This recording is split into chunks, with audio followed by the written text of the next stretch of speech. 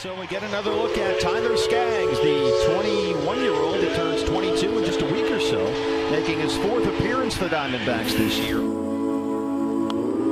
Popped him up, high over home plate, Miguel Montero. And a nice 1-2-3 second for Tyler Skaggs. He's now retired 4 in a row. Diamondbacks taking on Tyler Skaggs, a 22-year-old left-hander from Santa Monica High School, making his Angels debut. 1-2-3 last season for the Diamondbacks. His fastball very, very good so far this year. 92-96 curveball, changeup, 36 punch-outs last season, and 38 2/3. There's the strikeout. Josh Rutledge, that's the first strikeout tonight for Tyler Skaggs. Third for Tyler Skaggs. Bring him up, sit him down. 2 strikeouts for Tyler Skaggs. He gets LeMahieu looking over the fourth. That is 8 in a row set down by the Diamondback left-hander. Right back to the mound. Tyler Skaggs, 6'5", 215, tallest. 22nd of 2001. Won that game. Check swing, he went around. Eric Cooper. And then I can't tell myself. For that curveball. We learned just a short while ago that Angels pitcher Tyler Skaggs has died at the age of 27. We have no further detail.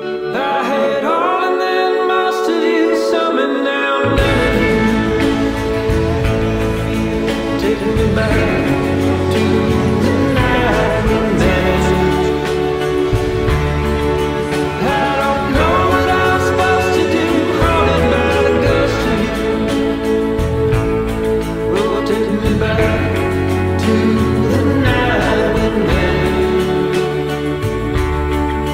When the night was full of terror and your eyes were filled with tears, when you had not touched me yet.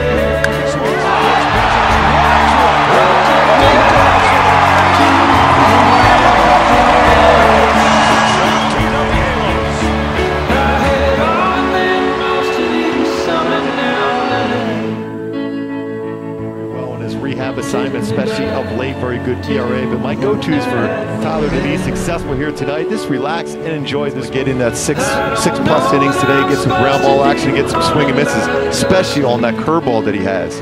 That was a nasty curveball. Young pitcher, swinging it out well his first time up, and he gets a base hit to right.